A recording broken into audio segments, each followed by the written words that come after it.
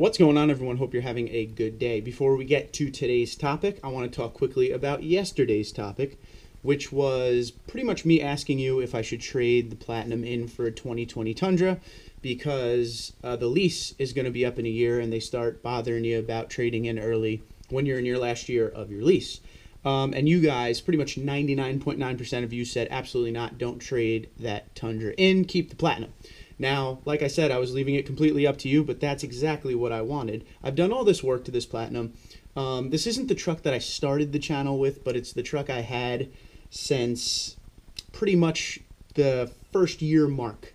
And we've built so much with this Tundra, and I've done so many things to it, and I have a bunch of things coming up to it, a couple installs and things like that. And I just, I try very hard not to have sentimental value in vehicles because, I like to trade out every now and again. But this one I have a lot of sentimental value in because I feel like me and this truck built this channel together. So we are definitely keeping the Platinum. When the time comes and the lease is about to be up and I extend and actually buy the truck, I will let you know how the process goes. If you guys have any questions about, I talked about this yesterday too, about leasing, or people were giving me a lot of crap because I modified a leased vehicle. But what I was trying to say to people is I've done it before. Okay, I just don't let it go to lease end. I don't turn it in and say, oh, here are the keys, it's your truck back. What I do is I have the dealer buy it back, or I'll trade the vehicle in.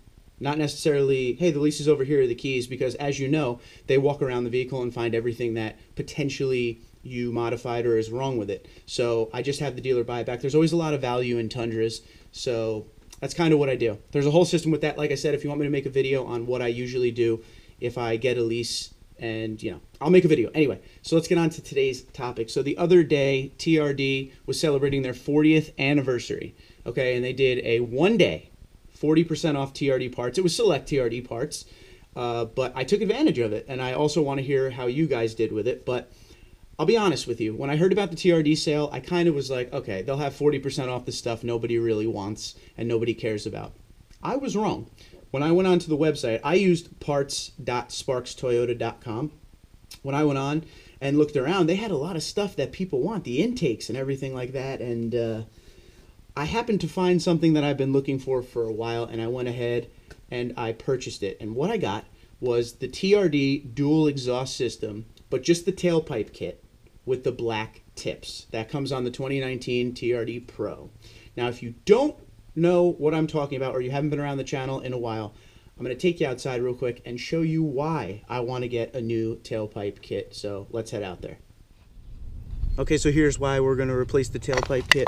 I don't know how well you're going to pick it up on camera, but it is ugly. There's one side, and we swing around, and there's the other side. So it's time to go. Let me get you a little close up here so you can see what I'm talking about here. Now, as you can see, they're in pretty rough shape. So what I want to do is I wanted to get a new tailpipe kit, and I'm going to paint the actual pipes black. Like a heat-resistant spray paint, something like that, just so that doesn't happen again, because I don't like that color that it gets, that rusty bronze. I'm not a fan of that. I feel like it throws the whole look off of the back of the truck. I want it to be just black all the way through. We will be good with that, but I got a crazy deal on it. I have it written down. So regularly, that tailpipe kit is $429. I got it for $290 with shipping, so $290 out the door. So that's a great deal. I could not pass that up. Had to do it. I've been talking about doing some exhaust modifications for a while, so now I am finally moving forward with it. Also, most likely, I'm still on the fence about this. If you guys want to comment below and tell me what direction to go, let me know. We've talked about doing the BA Muffler TRD dual exhaust system replacement kit, and that's pretty much the muffler section from BA Muffler.